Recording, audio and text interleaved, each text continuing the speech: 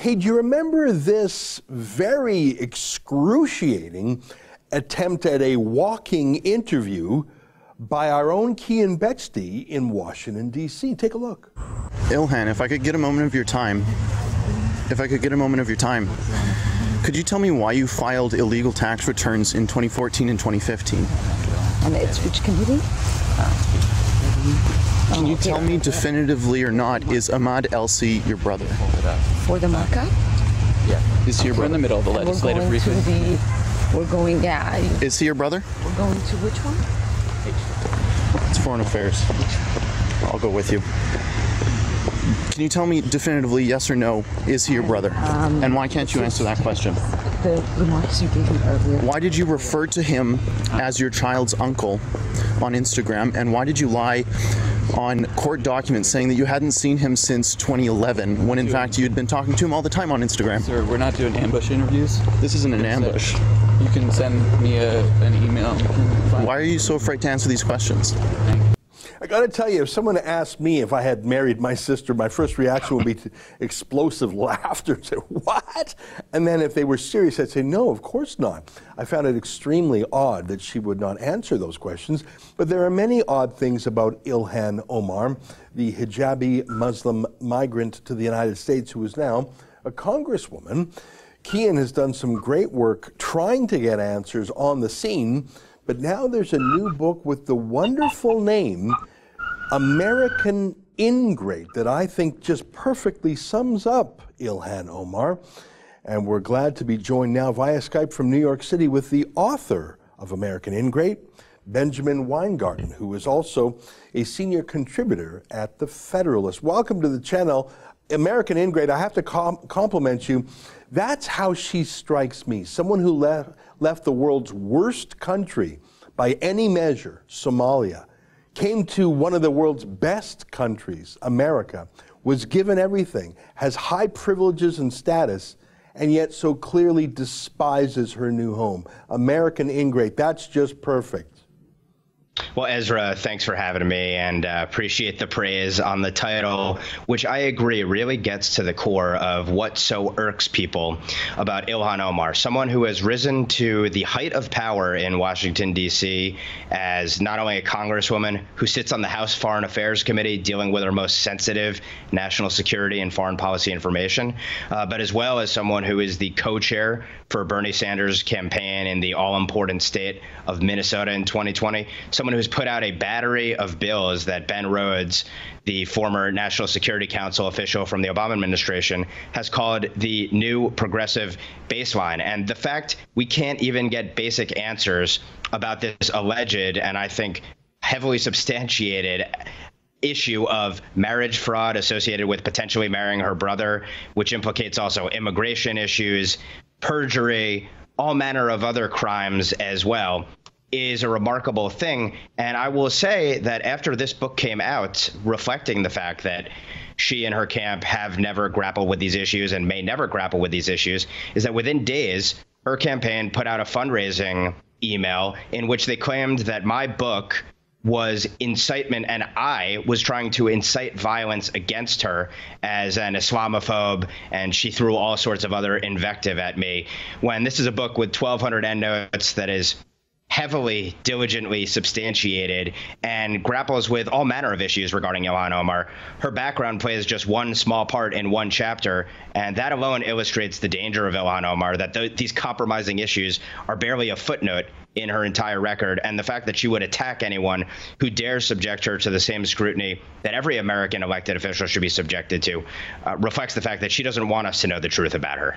Yeah, you said a lot of things there, but the fact that she would imply that your book about her is some sort of call to violence, it's incredible. Let me play a few clips that you referred to in your book. One is when she calls 9/11 the worst terrorist attack in American history, the worst death toll in America since the attack on Pearl Harbor. Some people did something. Here, take a quick look at that. Some people did something? Just so blasé. I want to show you one more thing. She was doing a TV show, and she praised Al-Qaeda, how people even say Al-Qaeda. Take a quick look at this. And so it was the thing that was interesting in the class was every time the professor said Al-Qaeda, he sort of like his shoulders went up, and Yeah, he's in command here. Al-Qaeda, Hezbollah. He's an expert. Thanks for letting me show those clips, Benjamin. My point is, she has the audacity to imply that you support violence when she either praises the honor of Al-Qaeda or writes off 9/11 as, some people did something. Yeah, she treats a disaster, a jihadist attack perpetrated on Americans so flippantly. And then actually, if you read the full context of her remarks, because she'll always claim that her quotes are taken out of context, what she's actually trying to argue in that clip is that Muslims were the real victims because they were brought under the scrutiny of American law enforcement after 9/11. And she frequently portrays herself as the victim, as she did in response to my own book. And as for Al-Qaeda, it's even worse than just the notion of trying to create legitimacy. But she argues in that clip that Al-Qaeda is essentially somehow morally equivalent to the U.S. military, for example. This is someone who sits on the House Foreign Affairs Committee.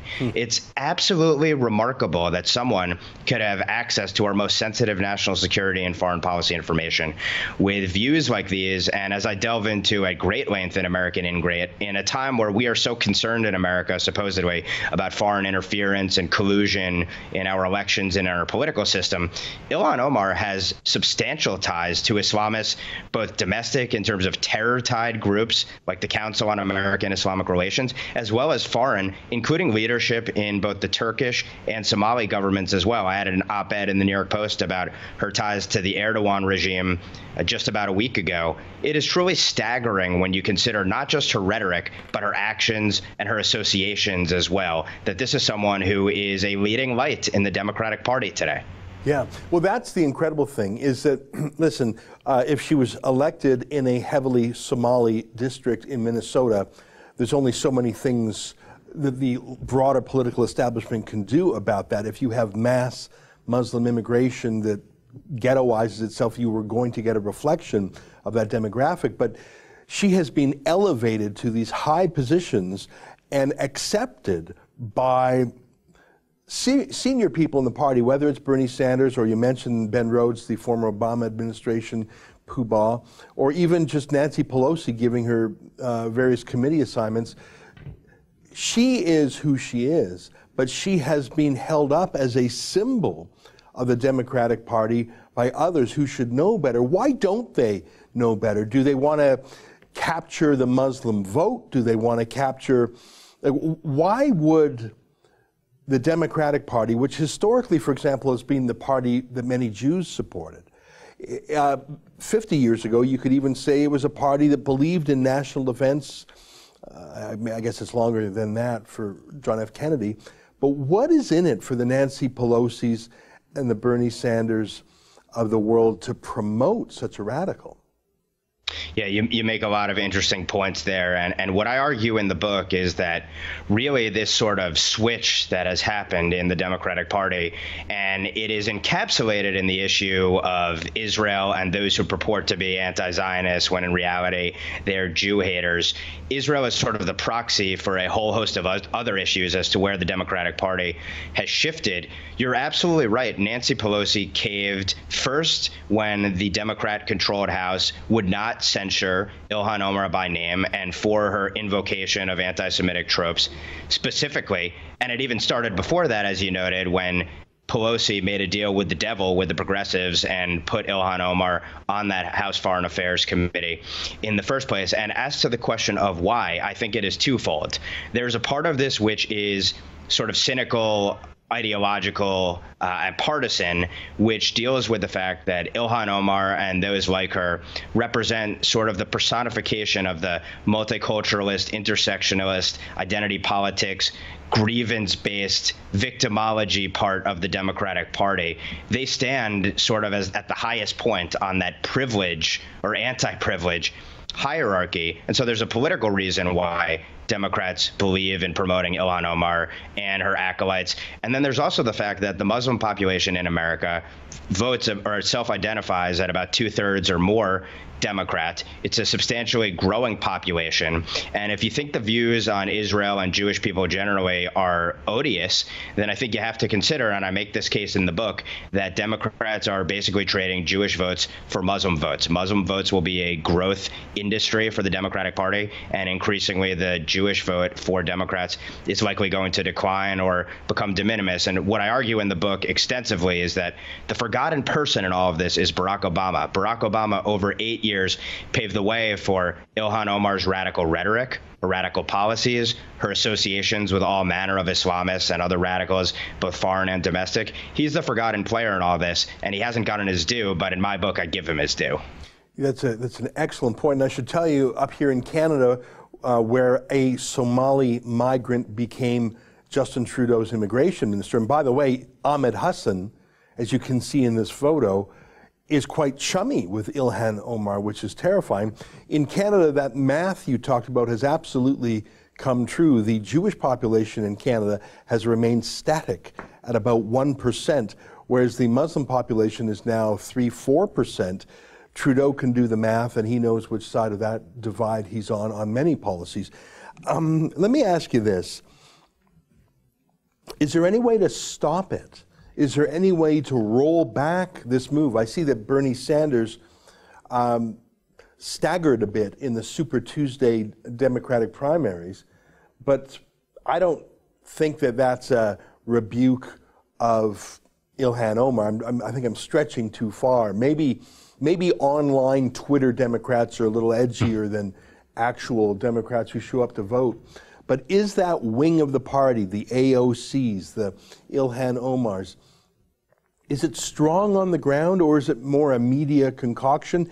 How can Democrats take ownership of their party again? Working Democrats, working class, middle class Democrats, non-radical Democrats, or is that moment past?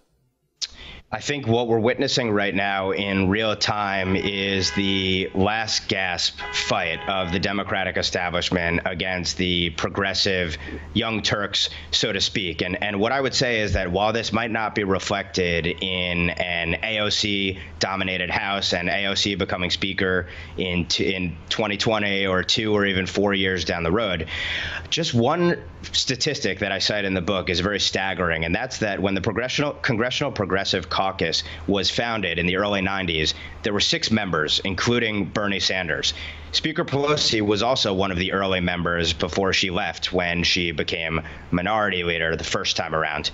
Today, there are nearly 100 members of the Congressional Progressive Caucus. More than 40% of all Democrats forming the majority in the House are members of the Congressional Progressive Caucus. I'd simply ask, in terms of their political power, would Nancy Pelosi, under normal circumstances in a pre-squad world, have pushed for the impeachment charade that we witnessed in America? Would Gerald Nadler, would Eliot Engel, would even necessarily Adam Schiff? I think it's very clear. And also, would Democratic presidential candidates be staking out the most left positions that we've ever seen from a Democratic field from its very start? I think the answers are self-evident, and that should tell you the fact that Democrats are good at math. They can count. They see that the future is one that progressives stand to inherit. And I think what you're seeing is this generational and ideological divide playing out in real time. But the sort of fight between the Mensheviks and Bolsheviks is going to rage on beyond this election. Well, that is terrifying. We started by showing you a clip, and then you gave us more commentary on the immigration and marriage fraud issues that have embroiled Ilhan Omar. And you're right, she hasn't confessed to them, but there's so much evidence that has come forward. As you say, they're largely substantiated. Al Capone, in the end, was undone, not in a bank robbery or a murder, but through mail fraud, wire fraud, like a technical offense that put him away.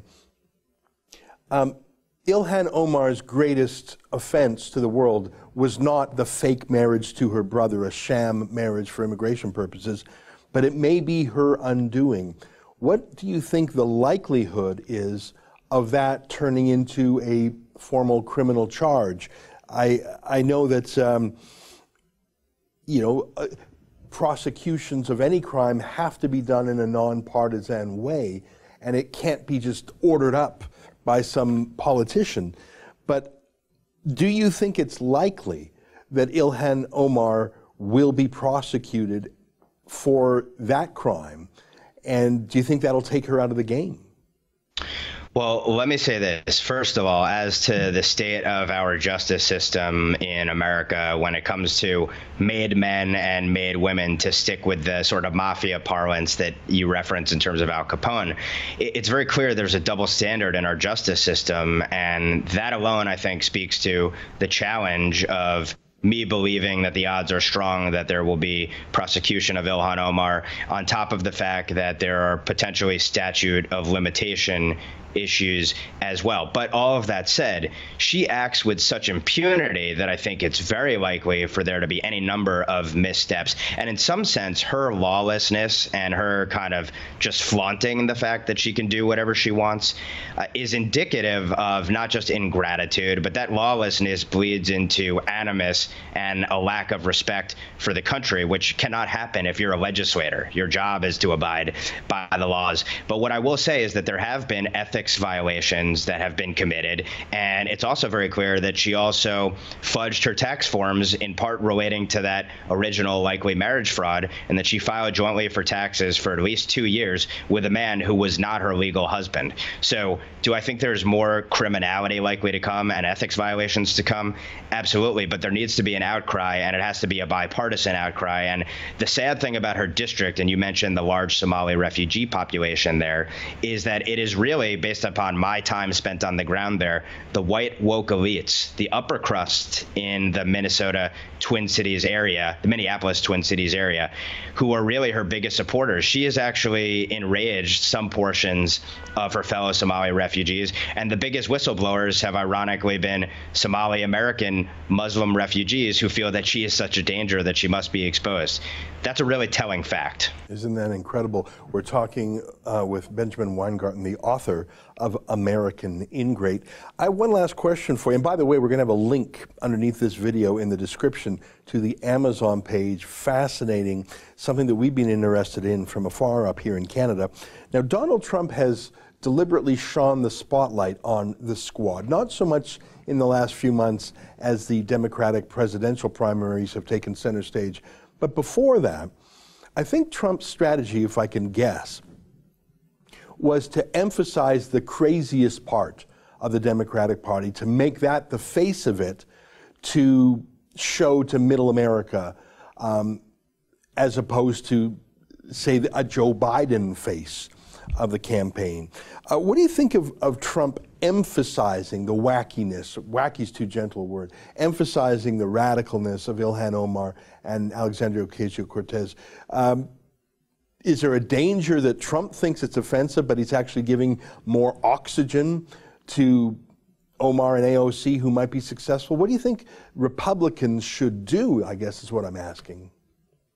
Yeah, well, my view is be careful what you wish for. It looks like Bernie Sanders may be done effectively after what's transpired over the last 72 hours, which shows you the power that remains in the Democratic establishment. But all that said, I don't think that if the general election had been Bernie Sanders versus Donald Trump, that it would have been such a layup as many people seem to believe, because in part, the Bernie Sanders AOC Squad progressive wing really has a message that they ardently believe in and articulate, and they have a very passionate base, much more impassioned than the Democratic establishment's supporters. So what I would suggest is this: it certainly pays to emphasize the radical part of the Democratic Party on the politics, but I think substantively it's actually right. I think the president is right. This is the core of the Democratic Party. It is not the majority yet. It may be a plurality, but ultimately I believe, and I argue in this book, that it stands to triumph, that today we may have a squad, but tomorrow it might be a battalion and bigger than that, because all of the trends in American life, whether you look at woke capital and the executives who run our corporations and their radical leftism, or you look at multi-generations of schools producing people like Ilhan Omar and AOC and Rashida Tlaib and the others, you look at all of our core institutions, essentially, they're dominated by people who think like the squad and who want to hold the squad up. And it is really the white woke elites that have swung the most left over the last couple of decades, and they have substantial political power relative to other demographic groups when you break it down by demographics. So all that said, I think in the long run, it is the squad's party to lose, but it's going to be a knockdown, drag-out fight as this works itself out. And as a conservative, I'll look forward to it with a big bag of popcorn. Amazing. Well, I'm so glad that you made some time for us. I know Ilhan Omar is a big issue in the United States, but she has been turned into a sort of heroine in Canada's media party as well, and no doubt in some ways we're further progressed down that road in our country up here too.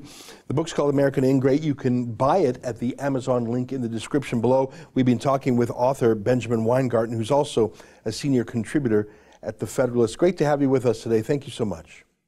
Thank you so much, Ezra. Appreciate it. All right, our pleasure. That's an excerpt from my daily show, The Ezra Levant Show. Every day I do a monologue on the news of the day, then I interview an interesting guest, and then I read my hate mail. You gotta subscribe. Go to rebelnews.com.